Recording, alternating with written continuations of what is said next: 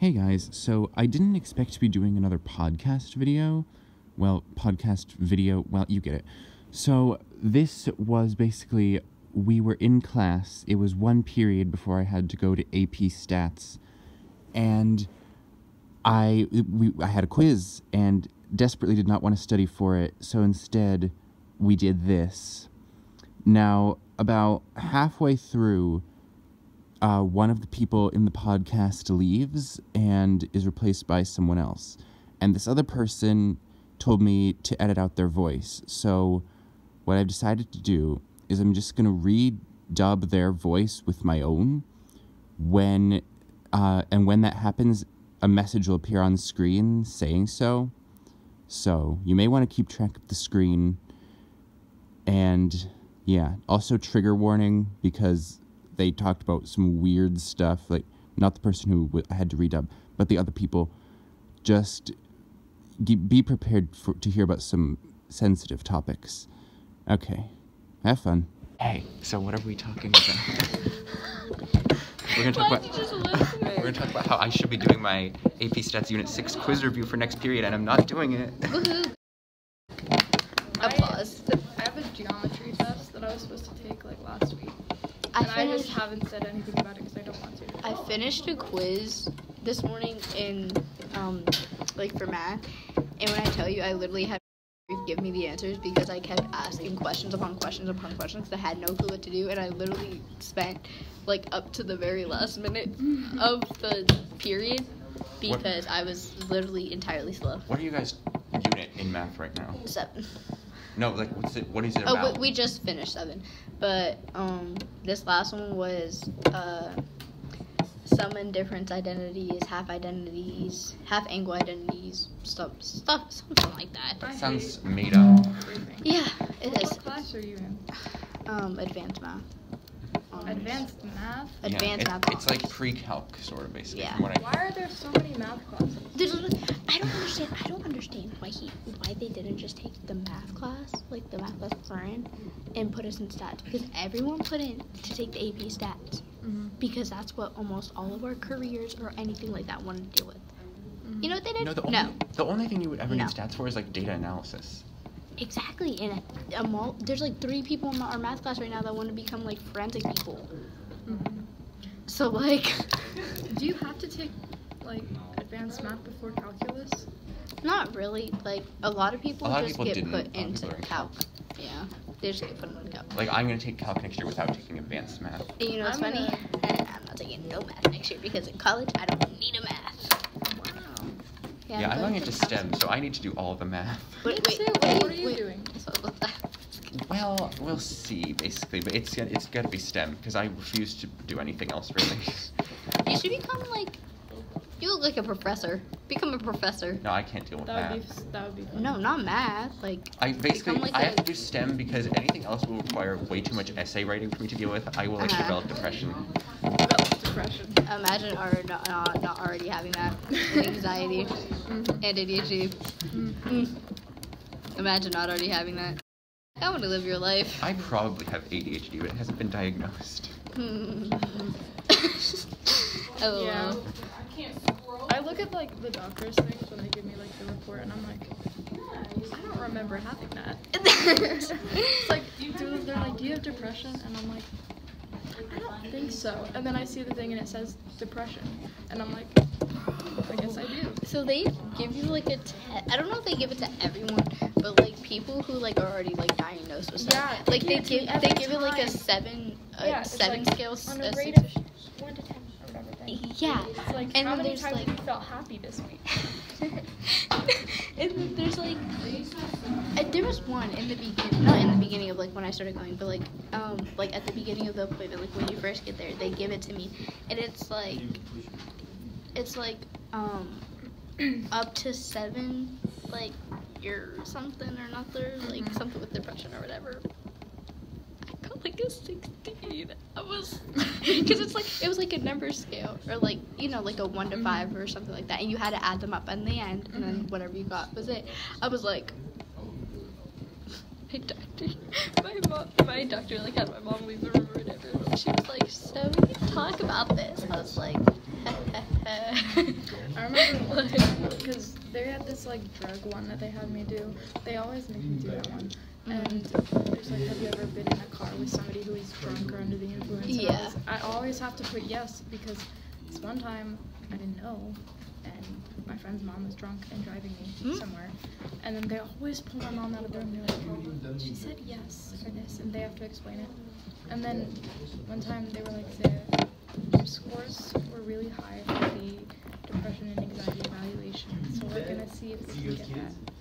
And Yeah. like, are your medications okay? I was like, yeah, they're fine. I mean, I didn't think they were high. It's hilarious because, like, I've literally been, not prescribed, but, like, referred to, like, 8 different therapy offices. My parents refuse to take me because my dad doesn't think mental illness is a real thing. And they don't want to put me on medication because they want to see if therapy helps first. And they don't want to, like, go straight to medication because, like, they don't know how it's going to react or whatever. So Yeah, that's what my sister's speech is about. Yeah. Yeah. Not I gonna mean, I lie. haven't had any problems with medication, but I mean, like, right now, I had, like, because I already take medication for, like, because I have blood pressure problems, and, well, I have cholesterol issues, Oh, yeah. and then I have My sister that, does too. I have irregular heartbeat, I have a very bad acid reflux, so I have to take medicine for that. So they're just like, not yet, and I'm just like, okay. I have to get blood work done. I haven't done it yet. I just got mine done the other. You can still see this dot. But yeah, I have to go to the cardiologist next month, so they had me get labs done. And my mom was like, my mom yelled at me because she was like, but it's her fault because she makes the food sometimes. Actually, it's kind of my fault, but whatever. But she was like, Layla. I was like, what? And like, cause there's like a MyChart app for like hospital stuff. Yeah. And so like my results were on there. She was like, your cholesterol was like 500 above where it needed to be. I was That's like, how my sister's was. They were like, right before they were like, you need to get blood work. I thought it would be funny to put salt in my ramen. So then I put a bunch of salt in my ramen and I ate it. I was like, this is disgusting. But I ate it because I was really hungry and I didn't have anything else. Because, I don't know, I was just feeling, I don't know what I was doing. you were really frisky that day. And then, yeah. Go you. The doctors are probably like, oh no, she needs to go to the hospital. You guys, I feel like this is bad. I feel like we're talking about like sensitive stuff for this to actually be a podcast. It's not sensitive. I mean, just put a trigger warning in the beginning. Oh, definitely. Just trigger warning. My dad wrote a podcast once. Well, now she's gone. Do you have anything left to talk about? My dad wrote a podcast that got nominated for an award. He didn't get it, but it was nominated at the Oscars for podcasts. The Oscars. For podcasts. It was the Andes. Oh, okay.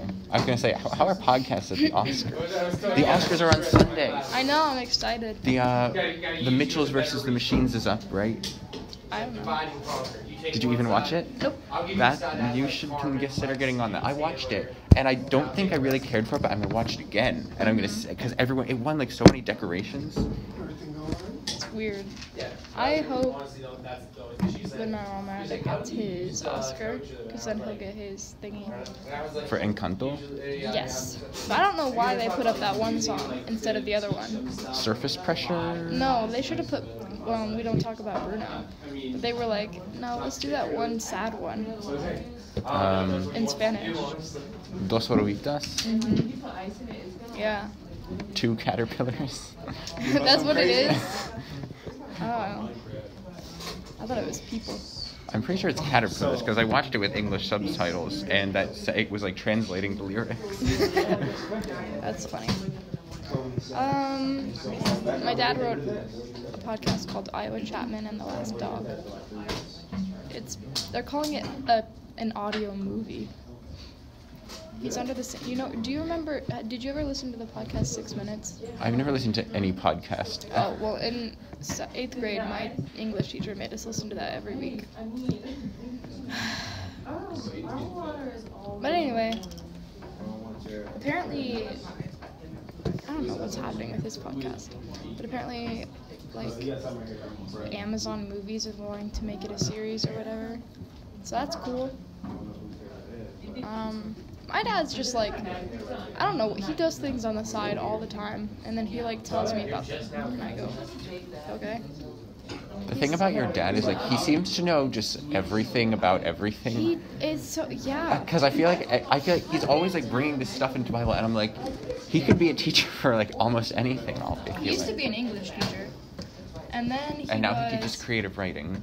And I think he might have been a history teacher for a while. He's not that good at math, though. Well, he is now, but he was homeschooled, so, except for college. Did he ever tell you guys how he lied about being in college to get with my mom? No. Oh. At this point is where I have to start redubbing that other person who came in. So, yeah. Have your eyes on the screen so you can tell what it says, basically. Someone asked him a question, and I don't know what his answer was, but you know what we've been talking about? Oh, the love words. Oh, we said that. You know how he kept giving examples? Well, he gave us this one example. He said something like, when I was first dating my wife, or something. Yes, and it was just, it was a TMI question. I know one of his students used me as a reason that my dad's had sex at one point. What? You were a reason? Well, like evidence. Oh, evidence. One of the students was like, well, have you ever had sex? And then one of the kids was like, her name is Dea. And I was like, that's apparently that happened. Why would you ask your teacher that? Like, obviously if he has kids, he has. No, but they asked him, like, top or bottom. Wait, they did. He told me about that. Was it a junior or senior? What was his answer? About the top or bottom. I don't want to know, but also I want to know, like, how did he answer? He was like, this is a Bible class, so there are some things about my relationship with my wife that I keep private. And that's what he said. Dad said that he likes that his students feel comfortable enough to ask him those kinds of questions. Because, I mean, you wouldn't ask Pastor Sweet that. You wouldn't ask him anything. No, you don't have a chance, because he just talks the whole damn time. He really does. No, Pastor Sweet told us a story this one time last year about how he's like, I don't like how in the summer women wear all these short shorts that they shouldn't be wearing, because then you look over and everything's just hanging all out, and I'm like, oh my gosh, please stop talking. And he's like, this is his exact words. He said, you look over and everything's just jiggling everywhere and bouncing everywhere, and I was like, oh my gosh. And he said he had to take a whole different route home.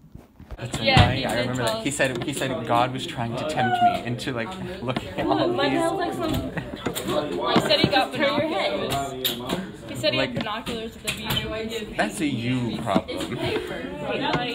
He said we were talking about sins and he was like ranking them. And he was like, I'm a bit of a glutton, guys. I'm 40 pounds overweight. I mean, yeah, it's all right there. Like, it's more like 40. Yeah. I was like, 20.